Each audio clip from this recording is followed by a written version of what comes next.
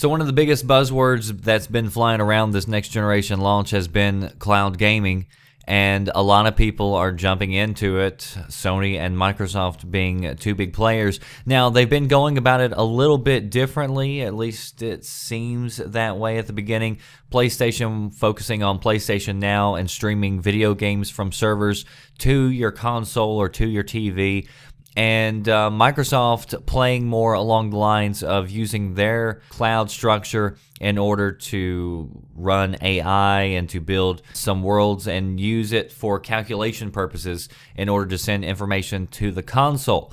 Now, that it doesn't mean, though, that Microsoft isn't looking at some sort of streaming service.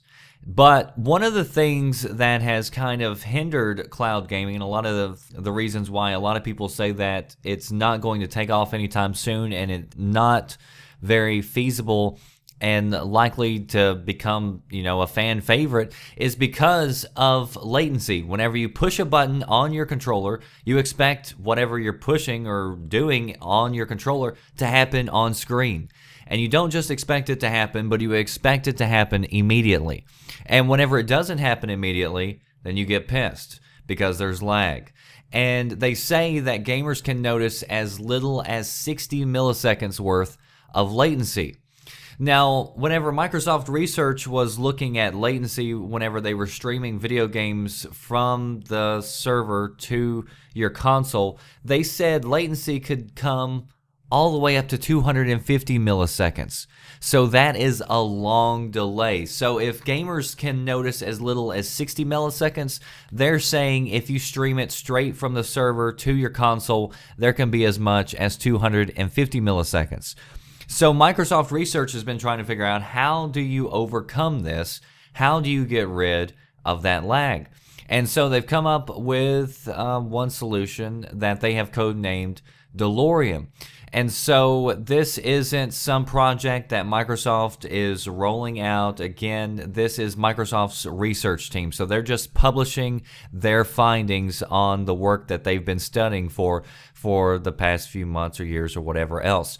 So what they do with Delorean is Delorean doesn't just stream the game from the server to your console.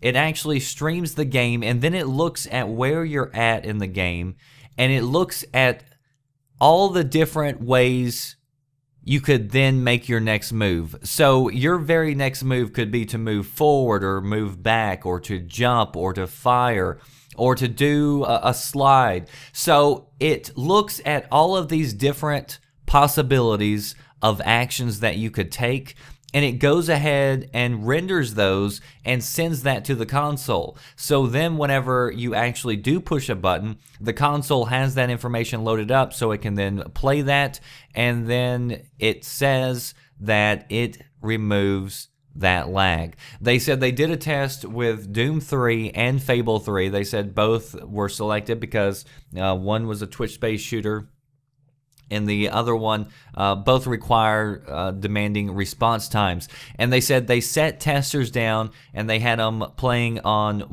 a local server. So one was doing it normal, no input lag, and then the other one was doing it from the cloud. And they said the testers couldn't tell which one was the local game and which one was being streamed from the cloud. So definitely good news there as far as technology goes.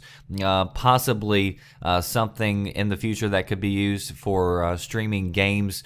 Again, they're calling this Delorean. Now they do say because you are having to render all of these scenes and then send them to the console for then it to be determined, what you're going to do.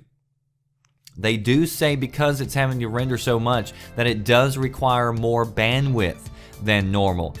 So they say this Delorean option does add about 1.5 or maybe a little bit more on top of the bandwidth that you normally need in order to stream.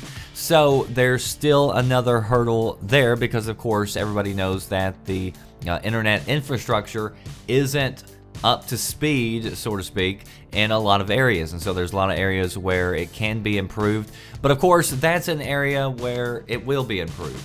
And so we will keep an eye on this, and we'll let you know if anything else changes. But Microsoft definitely looking into streaming games and trying to figure out how they can deliver those games with the least amount of latency. If you want to read more about it, links down in the description box. That does for me, the Red Dragon. Stay tuned right here to this channel and to VGN. I'll see you next time. Thanks for watching.